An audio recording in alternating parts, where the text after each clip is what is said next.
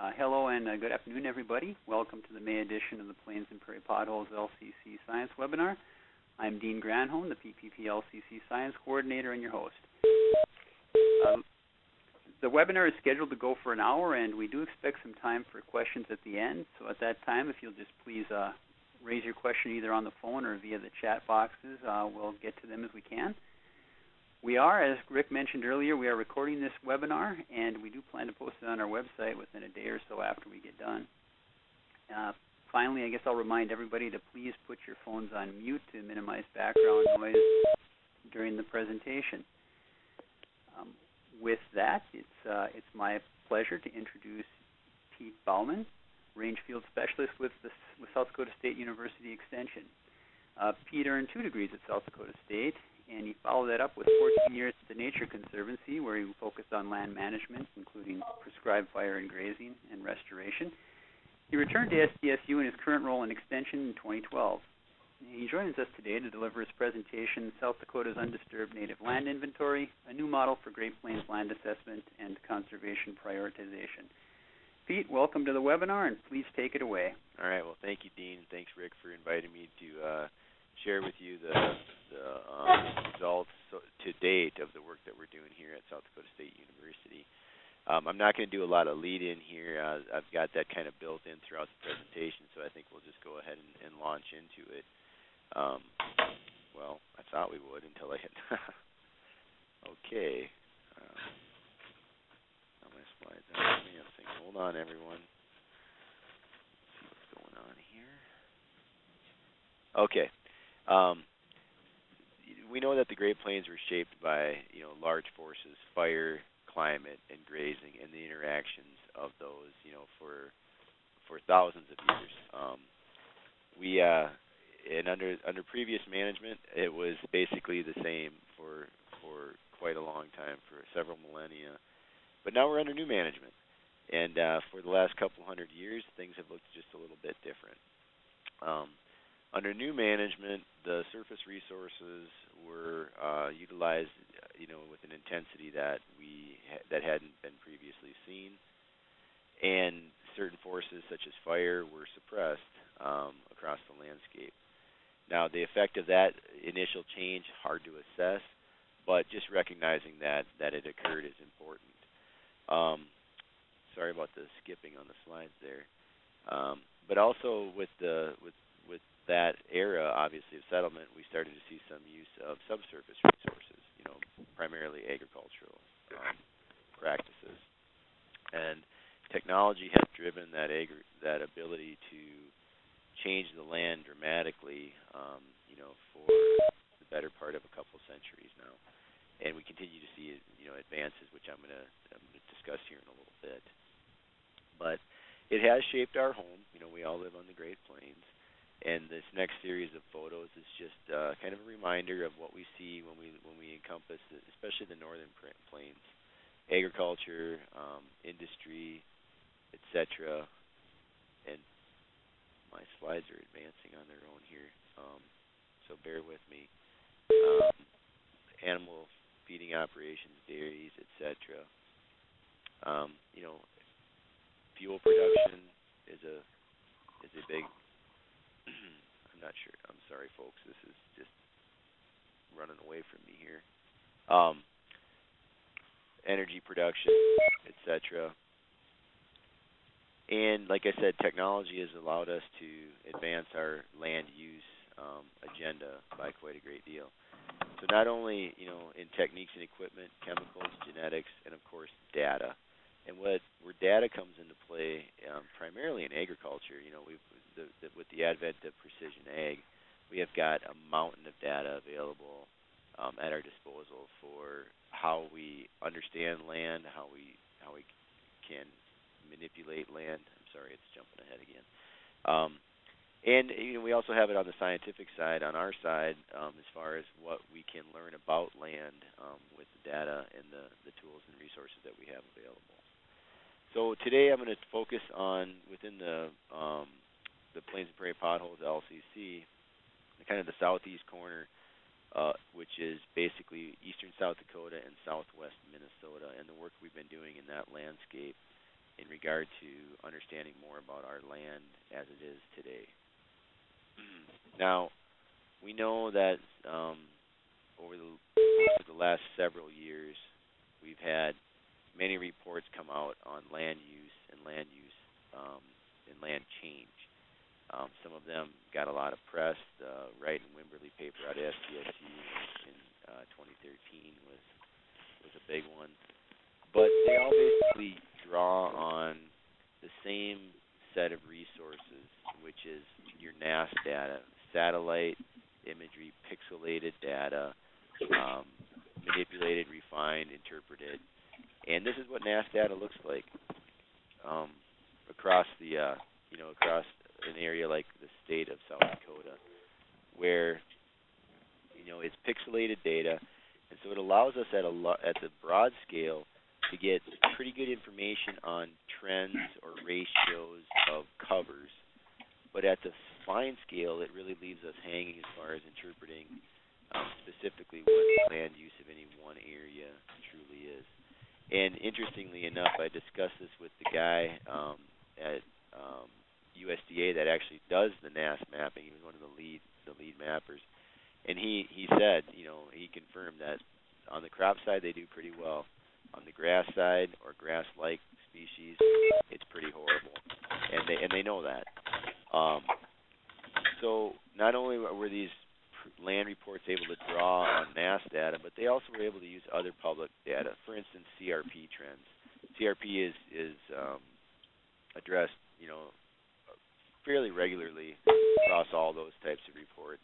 And what you see on screen is just not only known data from 2002 to 2014. I really do apologize, folks. That's just jumping ahead of me. I'm not sure what's going on there. But all the way through, projections through 2018.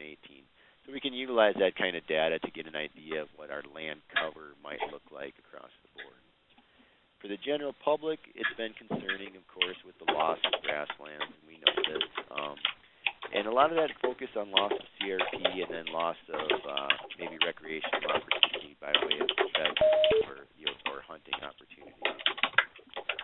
In South Dakota, it kind of came to a head in 2013 with various interpretations of what the real land use change that was occurring, and it spurred what was called the Governor's Pheasant Habitat Summit, focused on trying to come up with a set of parameters for addressing this issue, and it resulted in this project in South Dakota called Habitat Pays, an opportunity to reach out to citizens and landowners for the benefit of pheasant habitat.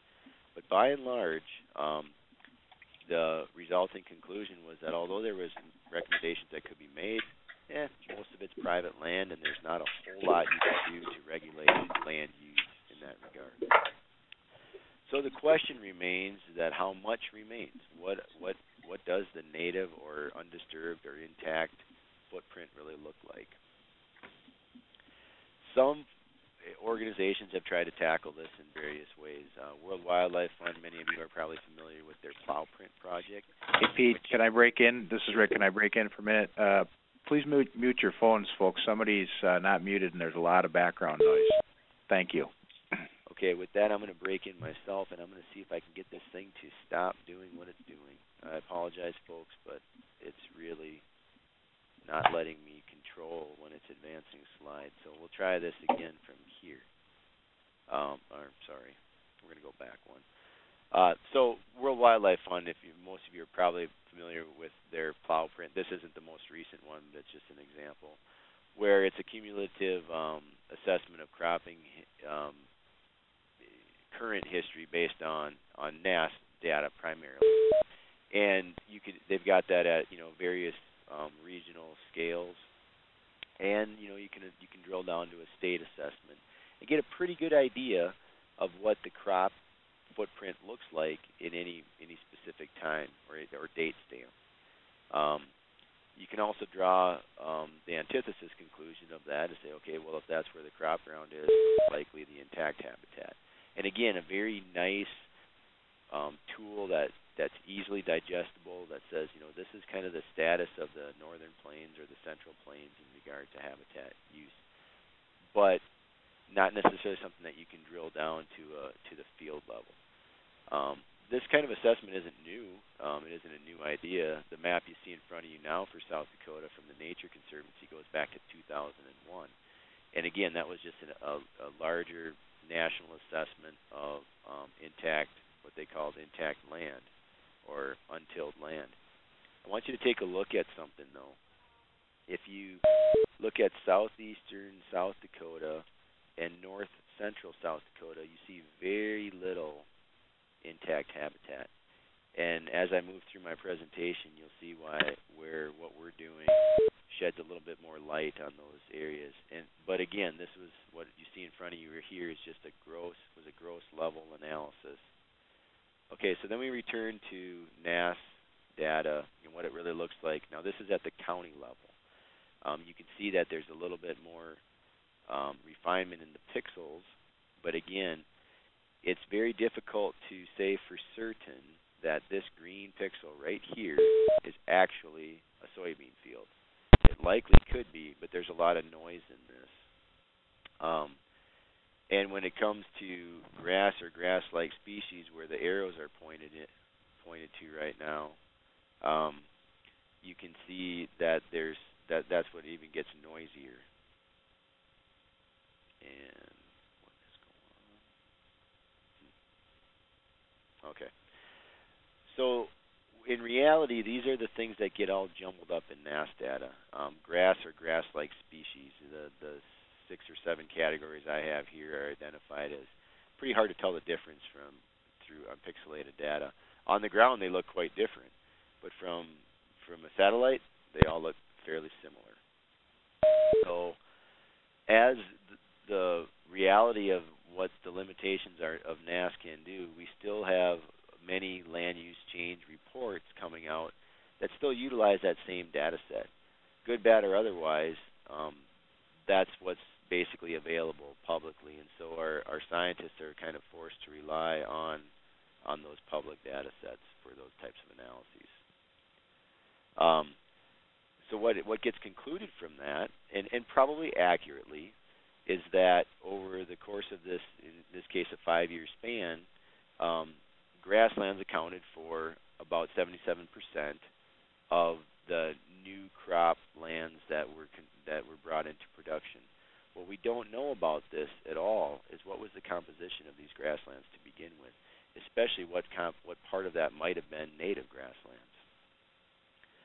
Okay, so I hope there's a little bit of humor here, but it's important to acknowledge what's currently happening. So those, everything I've talked about so far is circa 2012-ish.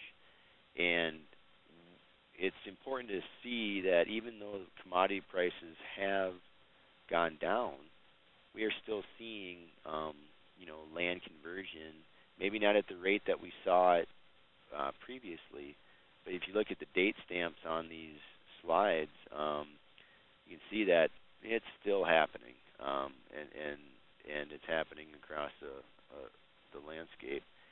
Our technology has allowed us to, again, make it easier.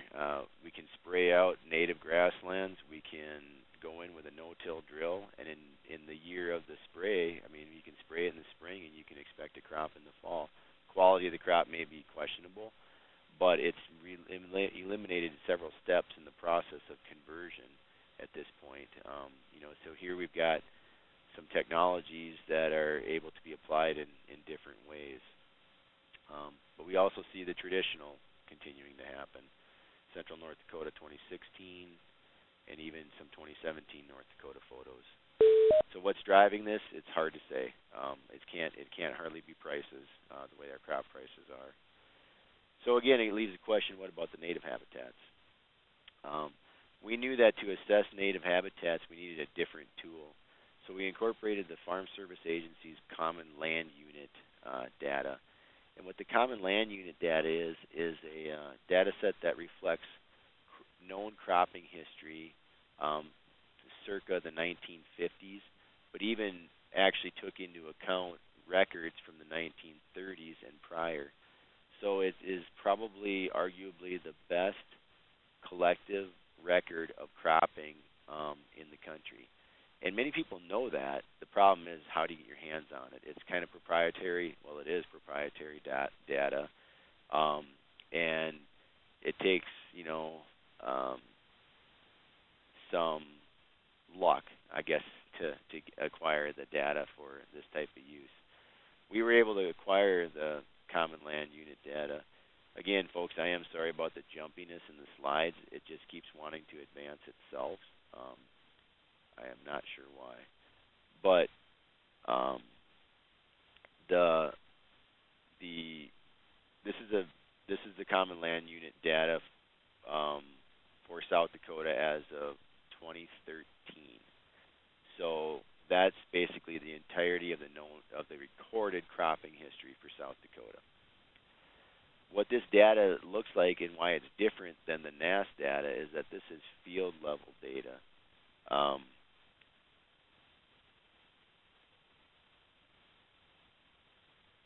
Okay, I just got a note here.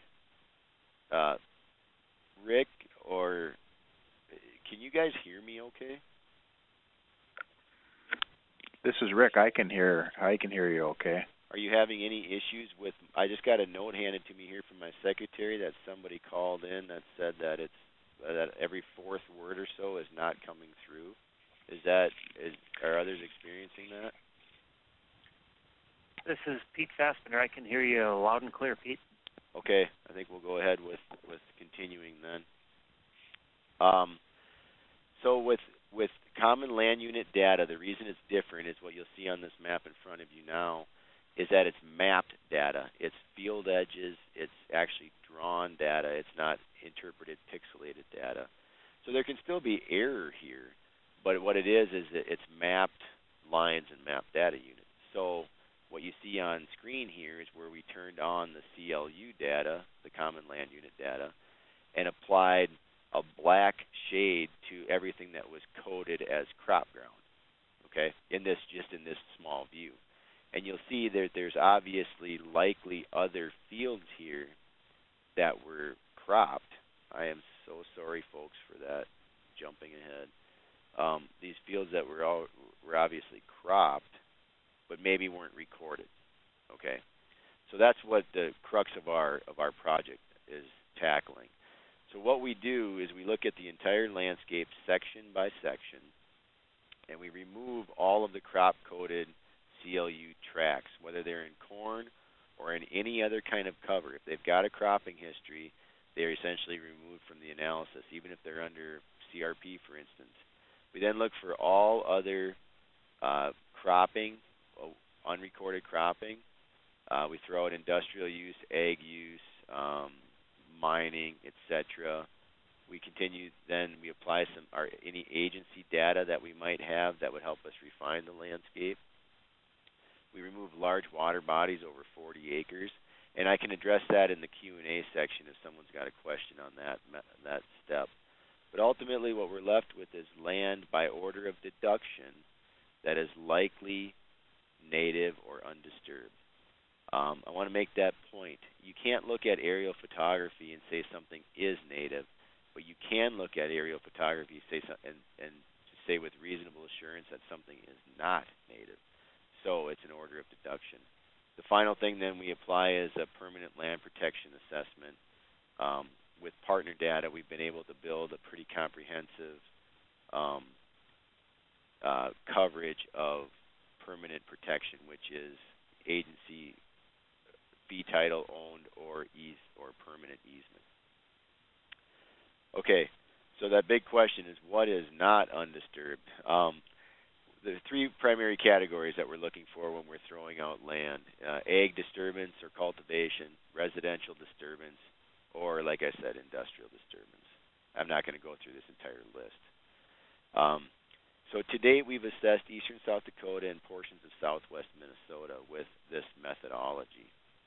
And I'm just going to run through some results for you. There's a lot of them here, so I just want to kind of get you the feel of what it is that we've been able to accomplish with this analysis. So, for instance, in the Prairie Coteau region of southwest Minnesota, which is south of this blue line, about 8.2% of the land is likely undisturbed, And if we take that and we put it in a pie chart of that 8.2%, about 17% of that is actually protected, which means that about 1.3% of that landscape is both native and protected. I hope that's clear. If we go to the Lacaparo region of Minnesota, the same analysis applies, about 8.7% native, and of that, a larger chunk is protected in that region. That's, you get up at around Big Stone, Lacaparo, etc. I'm sorry, this is jumping ahead again. But interestingly, then you get along the Minnesota River here, much less protected, and only a very small sliver is actually protected and native.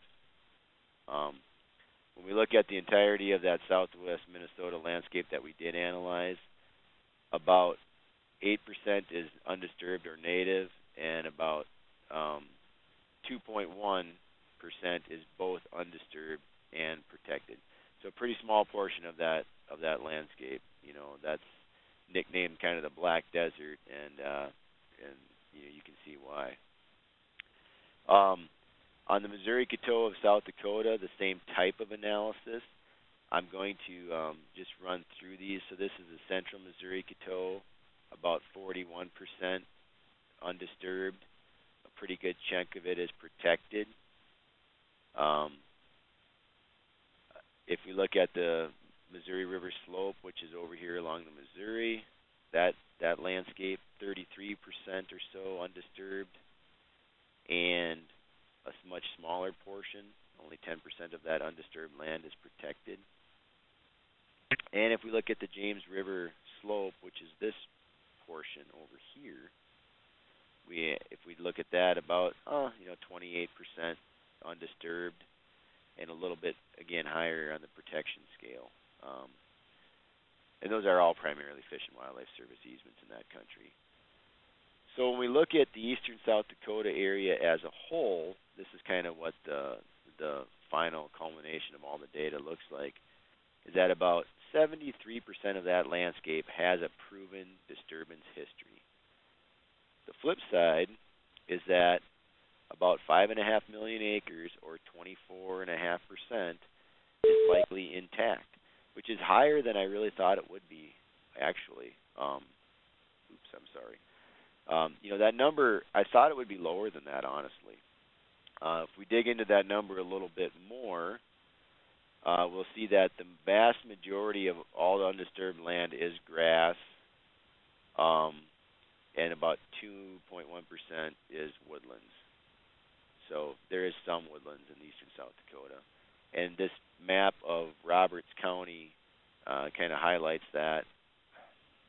Sorry. Jumping on me again. You can see in green, those are our native woodlands, and the brownish color is your intact native grasslands. And then over here on the left, you'll see that we can rank all counties against each other, both by actual acres or percentages or whatever we might like to do. So in the entirety of eastern South Dakota, this is really interesting. About 4.3% of the land is undisturbed and protected. I'm going to move up here a little bit, and I want to show you two other numbers. So about 17.5% of all of the undisturbed land that's available, which is about 5.5 million acres, about 17.5% of that is actually protected. So there's a lot of work to do in regard to protecting the remainder of those undisturbed lands.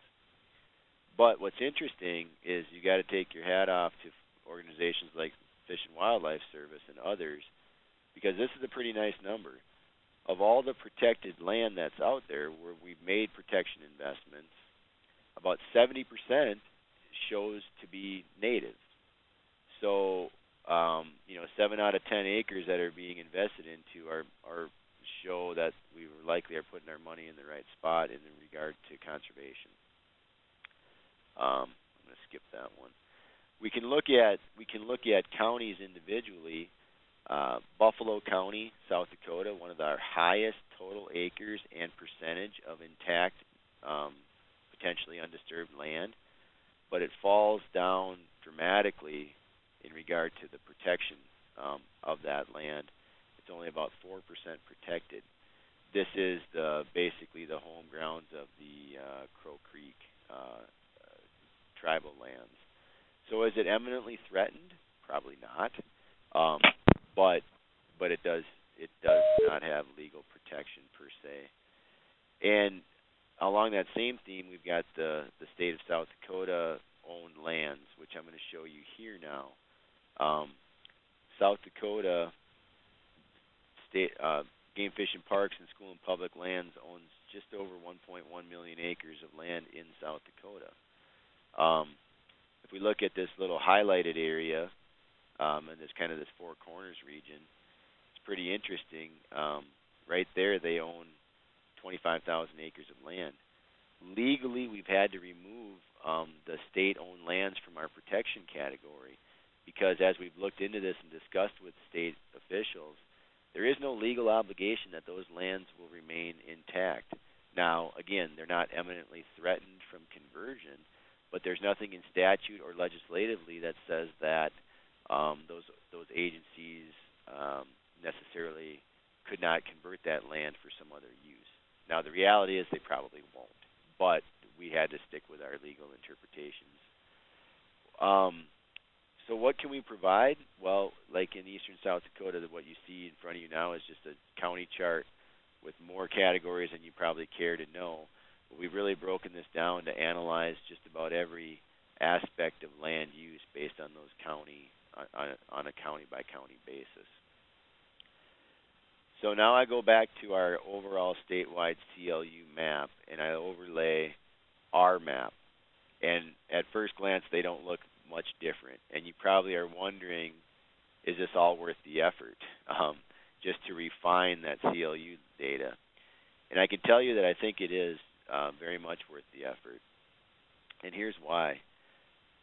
When we look at the cropland, the 70% of the landscape that's crop, we've only refined that by like 10%. But if we actually look at our understanding of native or intact lands, we refine that by over 30% by going through our analysis. That helps all of us as scientists know that we're working with a tool that's more accurate than what we've ever had in the past. But it is really important to understand and remember that we're not doing a quality assessment here. We can't tell you the quality of those lands that fall into that native or undisturbed category. So that's important. We can, however, though, apply, because this is all GIS based, what I've got in front of you now is the map of Bailey's ecoregions for eastern South Dakota. And if we look at, I'm going to look at ecoregion 18 here, the Missouri-Coteau, and just kind of walk you through a quick analysis. So what can our data do to help us understand land use and conservation planning, for instance? Well, we can look at that area. I've got circled there. And we know what it looks like on the ground. It's pretty much intact grasslands for the most part on the high country. We can apply our data, and now you can see where the intact grasslands occur throughout that small landscape, and you can see all these streams that basically originate from that intact grassland. Well, then the next question is, how much of that might be protected? And again, a pretty good chunk of those stream headwaters are protected through permanent easements. So again, it's a nice analysis tool. This is what that might look like on the ground, where you've got a stream originating in a protected grassland flowing out onto crop ground. We can also look at it at the ranch level. This is just a hypothetical ranch that I made up, but I wanted to show the utility of our data in something as simple as Google Earth. You can import the shape files right into Google Earth, and so now I can sit down with a rancher anywhere in eastern South Dakota and discuss how their land, let them draw their own boundary, and then we can discuss how their land looks in regard to intact, potentially native, as well as if there's any easement or permanent protection within the ranch boundary. You can also do something like overlaying the streams to help them have a better idea of their ecological impact in their area or their neighborhood, as you see on this map here. Again, then it also gives us an opportunity to talk to that landowner about the quality on the ranch. We can't tell them what the quality is from the map, but it might initiate further conversation for assessing quality on the ground. Okay, so the common land unit is kind of the holy grail of data, but it also has its limitations, and it's important that we don't criticize it too much because it was never intended for what we're using it for. And one of the things that it misses is go-back land. This thing is getting a little jumpy on me again, but go-back land is land that has previously been cropped some time ago and has gone back, in quotes, to some more native or natural state, sometimes through natural succession, repopulation of native plants, other times just simply by more focused replanting or intentional replanting. And these things are indicated by certain things like rocks, or obviously sometimes they're hay fields, or old foundations. Sometimes there's pretty good indicators, dead furrows, etc., but not always. And so we're very diligent about looking for those indicators and mapping those properties separately. We retain these as labeled as go-back land because unless we can absolutely prove that they were tilled, we are very conservative and keep them in the undisturbed land layer unless or until we can prove otherwise. And it's just kind of a conservative approach. So you will see in the next couple of slides that so our undisturbed land layer is not perfect. It's quite good, but it's not perfect. And here you'll see that we did not assess go-back land on the Prairie Coteau when we were first starting during the pilot. We did assess it at a course level on the Missouri Coteau, and then we refined our assessment protocols through central South Dakota, and we'll continue that going westward into western South Dakota. So this has been a big learning experience for us, too. Where this gets kind of real is on, say, for instance, federal land. This is the Grand River National Grasslands in Perkins County, South Dakota. A great deal of easily defined go-back land with almost no CLU cropping history associated with it. This field up here in the central portion in black has a cropping history. The rest of these are on the national grasslands. Obvious fields, but no cropping history. So we have to define those. And again, we look for indicators that they're likely go back. Here you've got a foundation. We can see a lot of this stuff through aerial imagery as well. The other thing with the CLU data is that it's kind of fluid.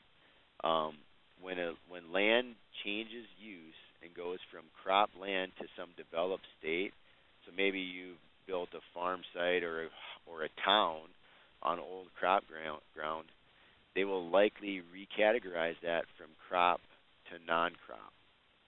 And that's not that big a deal because we can see a town, we can see a barn, we can see a house, so we can easily throw that out. What becomes difficult is when they re-identify and recategorize land that has been purchased or otherwise protected and taken out of crop production. And this is quite haphazard, and it doesn't happen all the time. But, for instance, in some counties, they've gone ahead and they've recategorized old crop ground where, say, Fish and Wildlife Service has put an easement on it, and then now they've called it non-crop. And the cropping record is essentially gone. It's essentially because the common land unit is a fluid database. They don't timestamp it very well. And so it does get rolled up to a national level database of annually or so. But let's just say it's a little cumbersome to work through it on an annual basis. So this poses somewhat of a problem where we've got land that's changed use and then the cropping history gets erased or goes away. An example of that is here we've got Danvers WMA in Minnesota, if you just applied the CLU data, you would assume that all of this is native, intact habitat, when in reality, Minnesota DNR has provided us information that clearly states otherwise. Everything in red has a known cropping history. So we refine our data based on partner data as much as we can get. And so those of you that have provided us data for this, very much want to thank you, because it's helped refine the process a great deal. The other thing to understand about CLU data is that Farm Service Agency allows landowners to enroll land out of county. This is a good example. This is Brown County, South Dakota. And this is all the land that's enrolled in Brown County, South Dakota. And you can see that there's land in other counties all around Brown County that are enrolled in Brown County, South Dakota, all the way over to Campbell County, and even land in North Dakota up there. I wish that would go away. So, for instance, if I was to look at the CLU coverage in Marshall County, without turning on Brown County, I would have holes in the data everywhere that those acres occur. So to buffer that, we went from a pilot study to requesting CLU data for the entire state to needing 7-state CLU data just to cover South Dakota and the perimeters, so that we're sure to be able to work around the edges. What that looks like more blown up is this is Harding and Perkins County in South Dakota. Everything that you see in red is missing CLU data that we simply could not find in North Dakota or any of the surrounding states. So where that land may or may not be enrolled is forever unknown. CLU also isn't perfect over time. We found that in this case, our 2013 CLU data showed that these fields were cropped, but they showed no cropping history on these fields, which was clearly cropped. So when we went back and turned on the 2005 data, it shows that they were clearly cropped. And then we identified that there in 2011 they did a little bit of tweaking on their coding, and there were some fields that simply lost their crop history. Now, fortunately, again, we can see this. We can easily see this from aerial imagery, and so we don't feel like we're missing many of these. But again, it gives help. I'm trying to help you understand why you can't just take CLU at face value and assume that what's not recorded as crop ground is native ground. You have to go through this refinement process. Sometimes they're mapped inaccurately. Sometimes an edge is missed, like what you'll see here. Sometimes they're coded and mapped, and then it seems like it's just human error. This is all recorded as cropping, when in reality, a great deal of it is still intact, likely untilled grassland, if you follow my arrow. Same with this ranch here, coded as the entire thing coded as crop, when in reality, there is no cropping history indicators on that ranch. So the reason I point this out is that some folks have wanted to use our data as kind of the benchmark for program building, and I think it's an absolutely valid tool. But in this case, if you can imagine, if you were this producer and you were applying for some kind of a point system program that said, well, if your land is native or if you can prove that it's intact, you'll get 6 or 10 or 12 extra points on your program application. Well, if we look at, if we would take the CLU at face value, that person would have been kicked out of the program or wouldn't have gotten their points. And so we happen to find this one, but there is potential that there's others that we're not finding, because what we're doing is we're turning on the CLU data as our first analysis point. So that's something to keep in mind. And so I think I would caution you that our data is going to be very, very valuable, but it shouldn't be the sole source of decision making. I guess that's my point. Going forward, we've completed eastern South Dakota. We're nearly complete with this northern corner of South Dakota. And these counties here, I do apologize, everyone. These counties here are in the process of preliminary mapping. We hope to be done within about a year or so if we can continue to secure funding. The northwest corner of South Dakota, about close to 80% intact from what we can prove at this point. That area has its own unique challenges. It's large. There's a lot of different land use histories. These clay pans are predominant in some regions. You've got some salinity issues, and so these things all show up on satellite imagery, as do some mysteries or initial mysteries. We started to see this pattern in certain areas of Butte and Harding counties, and we were baffled as to what it really was. We didn't know if it was photographic reflection or if it was truly land use. We did some digging, and we did find that in most cases these are historic rangeland improvement patterns that have since, over the decades have kind of healed. But this is what they have done in those western rangelands in places. Plowed or deep ripped for water infiltration in the hopes of additional forage production.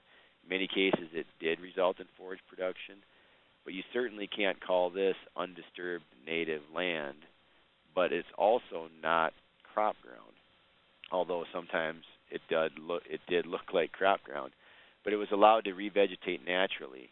So we are calling these areas, and when we're seeing them, we're flagging them. You can see the difference between what was ripped and what wasn't ripped there. Here. You can see the difference. And so these edges, these fields, we're simply calling them rangeland improvement. Now, I would disagree maybe with the term improvement, but it's a technical term that everyone's comfortable with. And then you can also see the natural patterns on the landscape at times, and we have to be careful of how we assess those. This slide, if you look at it, you can see this checkered pattern here. That's, again, some type of disturbance, likely with a roller or aerator. And so there's a lot of fuzziness sometimes into how we interpret these things, and so we're just categorizing these as something different. And for conservation planning purposes, it may not be all that significant. It may not be all that significant because, does that change your interpretation of the value of that land for conservation or protection? Maybe not. Does it change the microclimates or maybe its appeal to certain species, whether they be generalists or specialists? Possibly. So it's just it's a category that we're making sure we capture. Once in a while, we'll get lucky enough and we'll see the tool out in the field.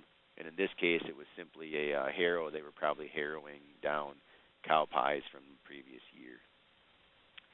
We're marking these things. We're keeping track of them, and we hope to incorporate them in a future project phase where we incorporate LIDAR. South Dakota NRCS is trying to complete LIDAR for the entire state. We've done some initial runs. So what you see here is fields that we initially called crop ground with aerial imagery. Now you've got this nice LIDAR image, and it actually shows that we missed a couple. So we're hopeful that LIDAR really does for us. Here you've got the fields identified. You got the fields identified, but LIDAR helps us pick the actual true edges. So it's pretty interesting opportunity to apply LIDAR, but at this point we don't have the funding to do that. Also going forward, we hope to have a better handle on our cedar encroachment.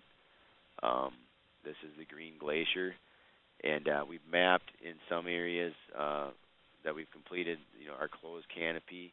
We're also very interested in the open canopy and how much time we have until these areas become closed canopy. We're working with South Dakota State University, Dr. Wimberly, and a graduate student by the name of Kyle Caskey to work on this mapping project and this predictive modeling. The objectives there is to hopefully create a tool that can be applied to the landscape, and they're using Landsat 8 imagery overlaid on a 4-county area for the ground truthing and an analysis for that project. So we hope that yields a reasonable modeling tool for the rest of the state and the region. Dr. Wimbler has also looked at something really unique in regard to connectivity. And what you see in front of you is a map of the Prairie Coteau of South Dakota. And if you're, just to kind of wrap your head around this, let's say you're a prairie skink, or you're a badger, or you're a butterfly, or something that, let's say you can move 1,000 meters. So you can take advantage of corridors that move across 1,000 meters of connectivity. Pretty much the entire landscape is available to you. But if you can only tolerate a 500-meter gap in your connectivity, about half the landscape drops off. If you can only tolerate a 50-meter gap, look at how much landscape you don't have available to you, even on the Prairie Coteau, which is one of our hotbeds of intact grasslands. So this is going to be a pretty important paper that Mike is working on. Also, we've worked with Eros Data Center, and they are working on a project called LC Map. And what LC Map does is it goes back to satellite data, and it maps the history of these pixels. And you can see how over time they've got these distinct patterns that correlate with land use history: cropping, hayfield, conversion, and now it's a developed town. And this is a really neat project, except for that it only goes back to the mid-'80s. So its applicability in what we're doing isn't all that great.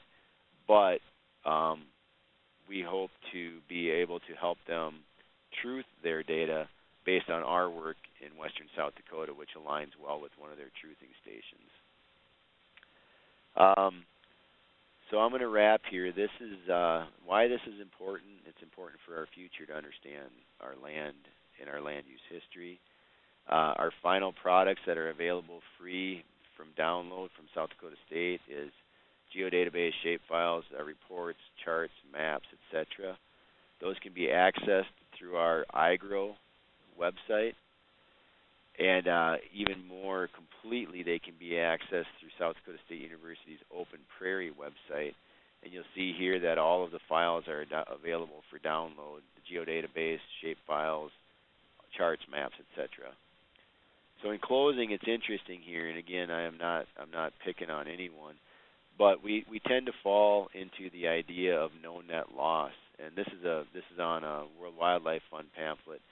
I'm certain the intention here is not to advocate that you can trade out a piece of prairie for a piece of prairie. But the reality is that the public, I think, interprets this very similar to how we talked about wetlands.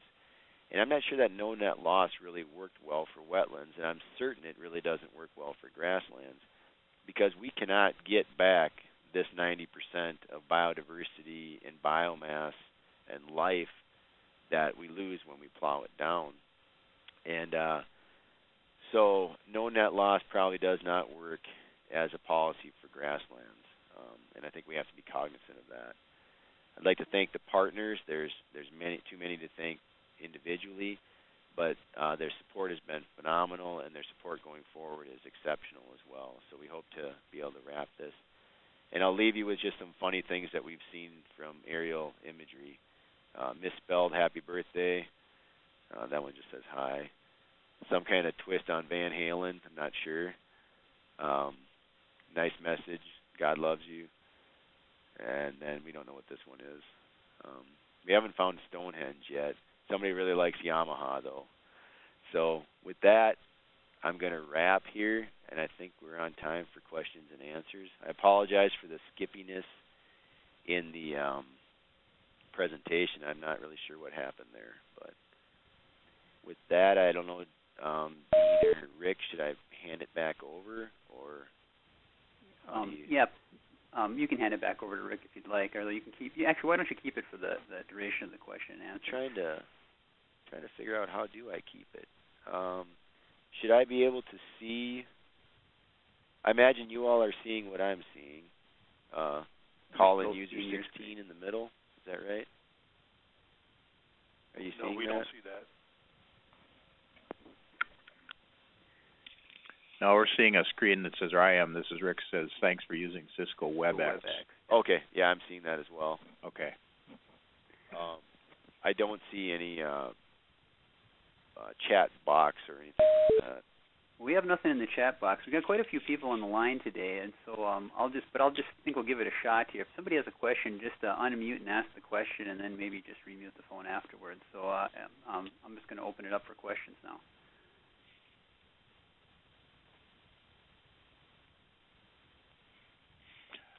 All right, I'll start. This is Rick, just to get the ball rolling. So, Pete, you mentioned early on in your presentation the 40-acre wetland, and so explain that for us, would you? Oh, thank you for bringing that up. Yeah, we felt it was really important not to, it is the prairie pothole region.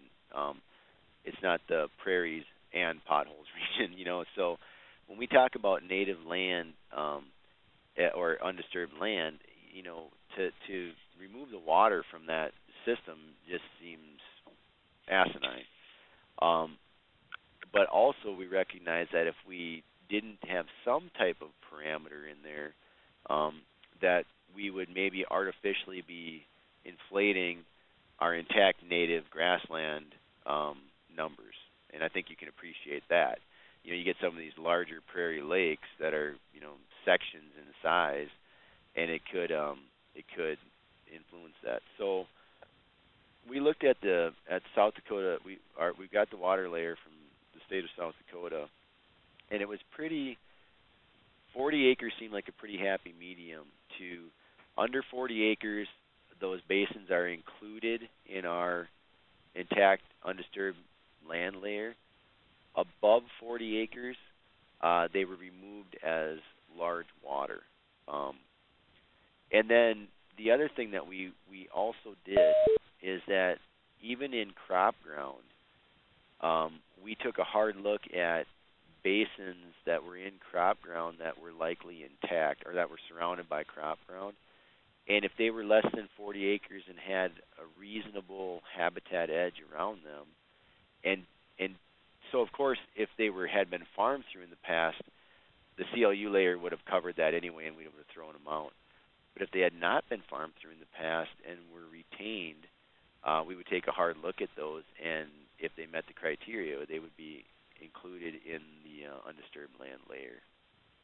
Does that make sense? I know that's a little convoluted, but yeah, thanks for sharing that, Pete. That does make sense. Okay. Is there anyone else with a question out there? Hey, Pete, this is Sean Fields with the PPJV. I'm interested in in hearing the time frame it took to complete where you're at right now, and the technician staffing for the digitizing needed and the NAPE imagery review. When I started, I was playing high school football, and now I've got a walker. No. No, it's taken us. We started the project in 2014 with the pilot project, and so you'll see the timestamps on this as. And I failed to mention this. One of the objectives I wanted to hit with this project was we needed a benchmark for native grass, our native lands, so that we could, unfortunately, in the future, be able to assess conversion of native lands. There's never been a benchmark set, so when we talk about these conversion ratios, it's really fuzzy, So we picked at the time in 2014 the most recent CLU data that was available, which was 2013 data, and the most recent NAPE imagery, which was 2012 NAPE. And so even here in 2017, we're continuing to use those 2 years, the 2013 CLU, the 2012 NAPE imagery. So when we complete that, so now we intend to complete it with within 2017 or 2018. And if you think about this, we'll be able to then return immediately with new NAPE imagery and new CLU data if we can get it. But even if we can't, it isn't that big of a deal because we've reduced the landscape that we need to look at by so much by throwing out the CLU that we will be able to turn around and within short order be able to give you all a change parameter. Mm-hmm. Does that make sense? It does. So Yep. we'll be able to compare our 2012, 2013 timestamp with a 2017 or 2020 timestamp and put some numbers behind loss of native grasslands. Unfortunately, this all should have been done 30 years ago, but it wasn't. And what about staffing? How many folks did you have helping you out with this project? I've got 2 technicians that have been on. We've always had about 2 technicians going from mid 2014 when we started, and right now we started with some contractors on the pilot with the Prairie Coteau since the beginning of since mid 2015. Yeah, so it'll be about 2 years in August that we will have had our 2 primary techs on. I've got a lead tech and an assistant tech, and honestly, those are the guys that do all the work. I keep the wheels turning, but so 2 full-time staff working on it, 40 hours a week. Thank you. So to follow up with that, it is pretty considered labor intensive, kind of. But I look at what we're accomplishing, and I think of how much labor has gone into all the other reports combined that have only been able to bring us to some. I mean, they've been good, but I don't think our labor cost is really all that much when I assess it, because we're still under. We'll be under, I think, less than 400,000 when it's all said and done, which it's not cheap, but it's not expensive in regard to some other projects. Well, I see we're almost to the top of the hour. Are there any final questions for Pete? I've got a general question I'd like to throw out to the group if there's still some folks on. And that is, given what you've seen, I know we kind of blasted through it a little bit quickly, is it replicable in your state? Is it replicable in North Dakota, Minnesota, Iowa, Canada? Can and should the same thing be done in other areas? Is there enough value there? And so I'd love to hear comment and feedback on that.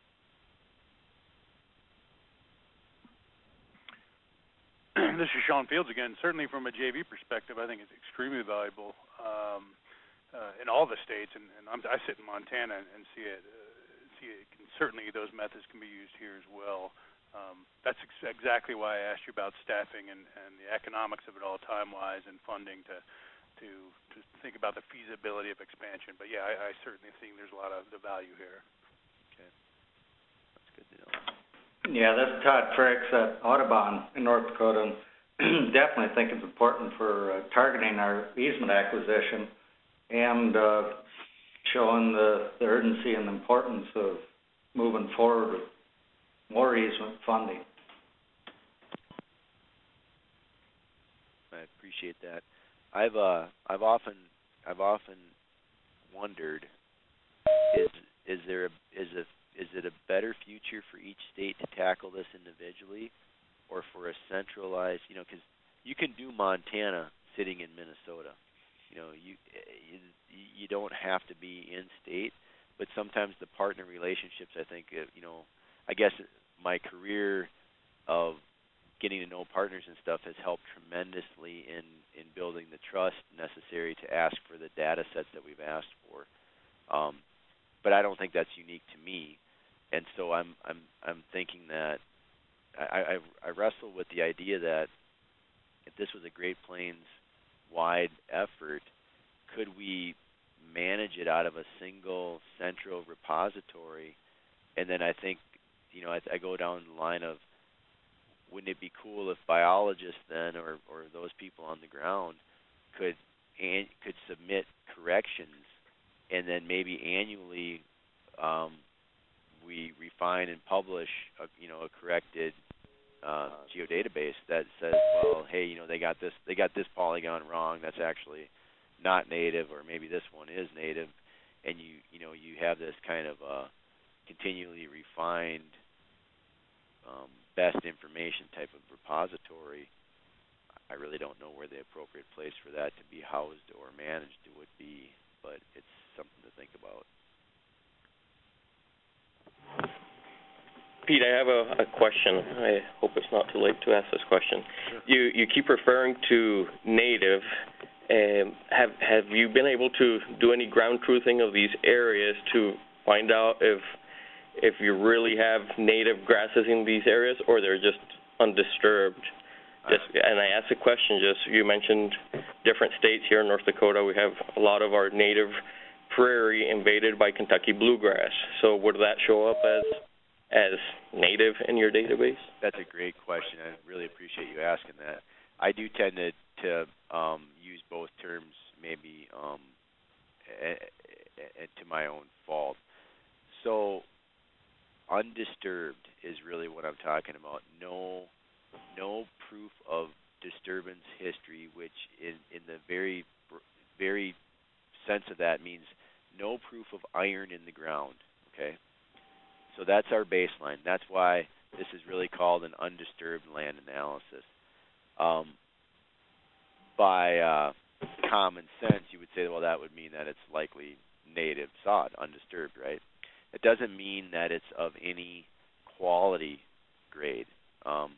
So if it's invaded by Kentucky bluegrass, if it's never been disturbed but has been horribly managed and, say, grazed out, sprayed out, cowed out, whatever, and is now all 100% Kentucky bluegrass, it still will show up in our assessment as undisturbed land. Okay? So your question about ground truthing is really, really valid. And, it's very similar to other questions I get all the time is, the next question is then, why aren't we ground truthing? And so we have to remember that we are setting the baseline for others to be able to have something tangible to work off of to go out and ground truth. And that's my best answer. So you could take our undisturbed layer now, and you could apply, if you wished, the Minnesota County Biological Survey criteria and rank those undisturbed lands as far as their quality. Or you could apply any other methodology that you wanted to score or rank those lands. But no, by no means does it mean that they're all of high quality. And Bauman bluegrass would be probably the top of the list of culprits. And a lot of them are hay prairie, hay ground as well. So there's noise in this, And one other question. Sure. Have you thought about incorporating some soils or maybe ecological site description data into this database to figure out if some of these undisturbed protected areas fall mostly within the same soils, ecological site types, and that's the reason they're undisturbed and protected? So maybe figuring out like they might be reduced habitat diversity because they're all in a sandy ecological site with a slope of more than 50% or something like that. No, we have not. No. Again, I'll fall back on my last answer is that that can't really be done until this gets done, but that's got a tremendous amount of value. I think when we started on the Prairie Coteau, it was so obvious. It's like if it's that steep, it didn't get plowed. Right? Yeah. But then you saw the pictures that I showed you and saying that any more rocks and topography and those types of things don't necessarily carry the weight for non-cropping that they used to. So I think in that question of assessment, you surely could do soils and ecological types and slopes and things like that. But I think also for that to be a very complete analysis, you'd almost have to look at social, cultural trends. Why are some of these areas unplowed? Was it because they recognize very clearly the best and highest use of that land, or who knows? So I think it's a both and, but I think that looking at that would be really interesting.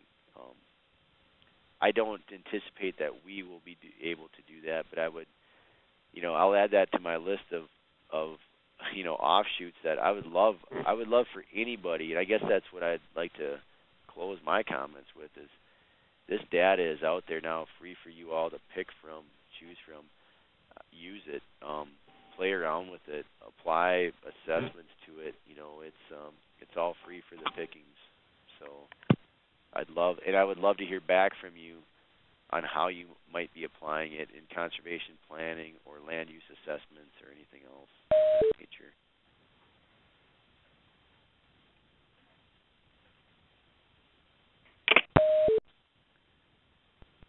Well, we're about 7 minutes after the hour, and so I'm going to take this opportunity. Pete, thank you so much for that presentation, kind of an informative overview on the investigation and classification of the remaining native lands in South Dakota. I really appreciate you coming on the webinar today. Oh, I appreciate it. Sorry for the technical glitches. No worries. I'd like to thank everybody for participating, and I think we're going to bring this one to a close. I'll see you all next time. Thank you all.